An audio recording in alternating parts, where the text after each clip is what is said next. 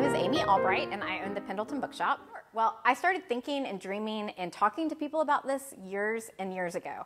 My husband and I moved to Pendleton about 7 years ago, and even when we moved here, even though I wasn't able to do it right then, I was thinking about it, dreaming about it, and I started to watch real estate properties, and I would talk to all kinds of people about it. And actually what happened is that one of the people I told about it, she was a lady in the garden club I was involved in at the time, she remembered me saying something about wanting to open a bookshop, and when this beautiful space became available, she made sure I knew about it. So it just worked out. I talked to people that had opened bookshops before, got lots of advice, and it's just something I've wanted to do, and I wanted to have a bookshop here. I have a 3-year-old daughter. She was smaller at the time. I had this great dream of her growing up in a bookshop, and I'm really grateful that I can do this.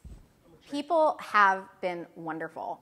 That's one of my very favorite things about being here. I have regular customers. I have new customers, people that are still discovering the bookshop.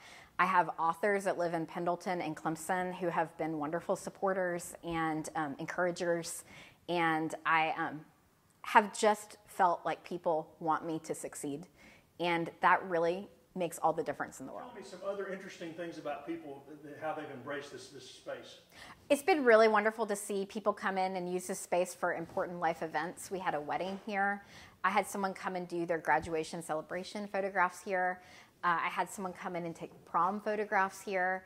And then just yesterday, I had a couple come here on their first date. They were going to multiple places. They were going to go to the Blue Heron and the ice cream shop on the square and who knows what else. But my bookshop was part of that very first date. And it's just really a privilege to be part of people's, not just their everyday lives, but also their special moments. They are so important for communities. Bookshops are a real asset to a small town and a big city. I mean, people love to read. People love to walk around and just look at books. People like to discover books. It's something that the way that it's talked about is that I've heard someone say there will always be a place for a brick and mortar independent bookshop. And I think that's true. I think I order books online. I am a pragmatist. I know people are going to order books online, and I think that there's a place for that.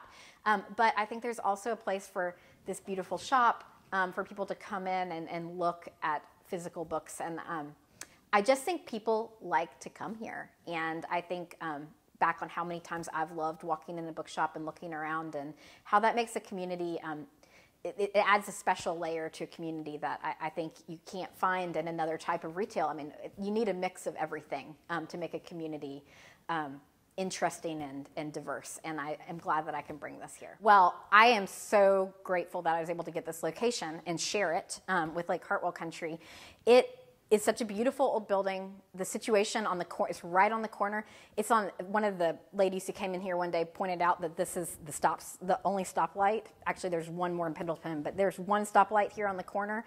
And so I can describe to people, I'm in the building on the corner of the square where there's a stoplight. It's just a great location. It's just centrally located. It's a beautiful, tall, old building. It looks great from the square. There were already bookshelves built in. I didn't have to do a lot to come and move in here because there were gorgeous bookshelves and a counter already here. And so it was almost like, Les McCall, the director of Lake Hartwell Country, said that it might be kismet or something like that in email when we were first getting this set up. And it just feels like it was really easy it was hard work, but it was easy to do because it just worked. It's definitely important to the community. It has been here a long time. We were talking earlier, 1850s, this building dates to, and people remember this building. People that have lived here a long time, they have different memories, different associations with it. There's a small research library still down here on the main floor. People can still access. Lake Hartwell Country also has archives upstairs, and people want to come in and learn. They know that this is a place they can learn about history, and so I'm so glad that those things can still be here too.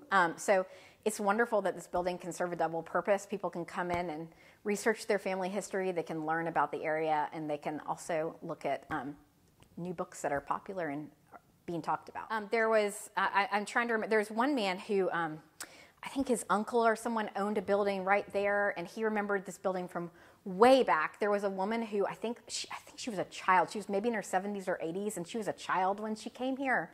And that was a really special conversation. I had someone tell me that their son or someone saw the ghost here that is, people talk about. There's all kinds of stories that people have about the building, whether it's just a building that they looked up at and wondered about, or whether they have some history with it themselves. Now, have you heard the ghost? No, I have not. Okay. I am intentionally a general bookstore. My husband and I had this conversation, and he's like, I think that's really what you need to be for this community, because I am right now the only independent bookshop in Pendleton and Clemson, as far as I know.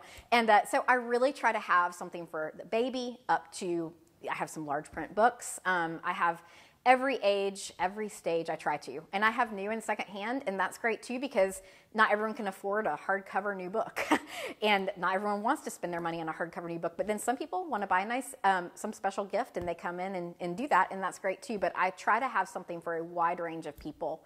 And I try to have some of the very best sellers. The American Bookseller Association gives out really great data about the best sellers from indie bookshops around the country, and I get that weekly. So I have my thumb on what indie bookshops around the country are selling, and I can even look at regional data if I want to.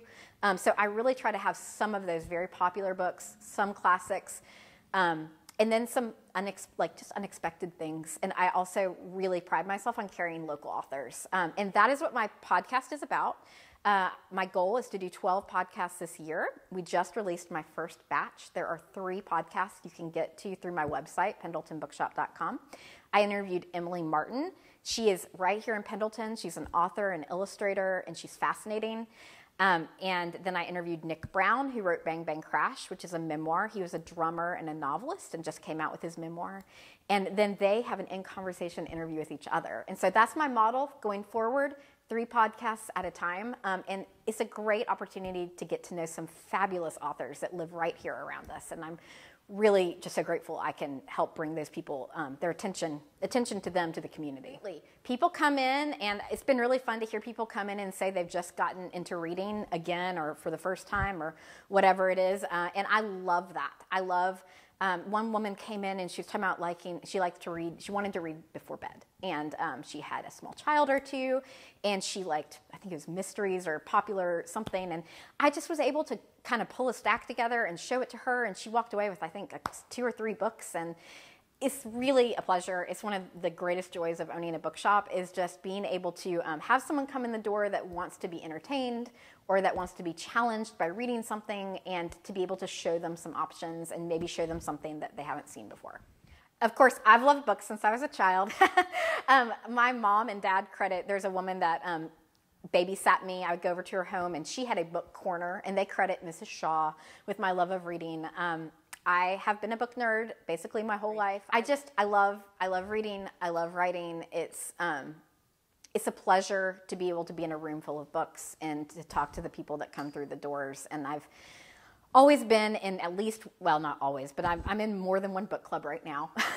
Can't keep up with the reading, as I think that's very relatable, but I just am so grateful that I can be, like I said, in a room full of books and talking to people about them. Oh, I have so many ideas and so many plans. I have a grand scheme that who knows if it will happen one day, but my main thing is that I want to have a bookshop here in Pendleton that's still here 50 years from now, and I want to still be working here. So, I got into this for the long haul. I want to do this for the long term. I intentionally started small. I didn't get a business loan. I wanted to start small and grow as I can, grow slowly, sustainably. It's a benefit of that is I get to see what the community wants and what they respond to. And I really do want this, the bookshop to be here in Pendleton in some form for the long haul. And that's part of why I called it the Pendleton Bookshop. I wanted something classic and that would last forever. And I asked the graphic designer who did my logo to consider what a 50-year-old bookshop, think 50-year institution, basically. And that's just my dream for the bookshop and for this community. Okay, you can go on my website, pendletonbookshop.com. I also have an Instagram account at the Pendleton Bookshop. I am open Thursday through Saturday, 9 to 6. I have 2 wonderful people who work here too, Emily and Marcy, but it's primarily me, but Thursday through Saturday, 9 to 6. Why is it important that y'all are allowing a bookshop to be in this space in light of what's gone on here over the years? I think it's important that our organization, we've been here since 1968. We've always had a research library. We've had archives upstairs. We've collected artifacts and preserved the history of the upstate, Anderson, Oconee, and Pickens counties. It's important that this space remain one that's safe for education, for learning, for people to enrich themselves. And our office moved, so we had this lower level that was available, and we're so happy that the bookshop took that space and kind of kept that historic mission going. The brief history is it was built in the 1850s as a general store. In the 1870s, the Hunter family took it over completely, and it became known as Hunter's Store. James Hunter was a blacksmith in the Pendleton area. He wanted to get out of blacksmithing, and he opened up the dry goods store here. It continued like that until the 1930s. They had built a second store, so this served as a repair shop, as a storage space. It was just kind of a vacant building for a while, and then in 1968, our organization was founded, the Pendleton District Commission, to run tourism marketing and also the historical aspect of our upstate history. So we've been here since 1968, collecting histories, preserving documents and artifacts, and just kind of protecting the history of Pendleton and the upstate here in this building for more than 50 years now. Correct. We still have a portion of the downstairs level that's served for our research archives. We have plenty of genealogy and reference books for local history. We have vertical files and photographs downstairs, and our main archives is upstairs, and that's where we keep our older, more important documents, textiles, and just kind of our larger collections that wouldn't fit downstairs. Absolutely. It's one of the oldest buildings downtown. It is still maintained its architectural integrity over the years. The facade has changed, but the building has not. And it's one of the most beautiful pieces of architecture that's still in the downtown area. If you want to come research here, it's by appointment. You can either contact Amy and she'll contact me, or you can contact me at josh@lakehartwellcountry.com. If you have any research questions, if you want to see documents, if you want to see our photo collections, we have quite a few photo collections upstairs that all pertain to local history. So if you want to see anything, just give me a call.